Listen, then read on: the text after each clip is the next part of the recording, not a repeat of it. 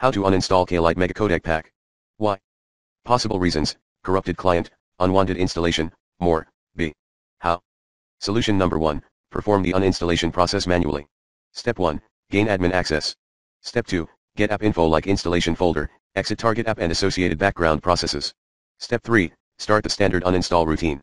Step 4, restart your computer when ready. Step 5, optionally clean related projects, components, or software remains. Follow me, exactly. See solution number 2, try the recommended Uninstall Tool Pro in the description area, if this removal guide fails to work. Tip, please PM me if you need further assistance.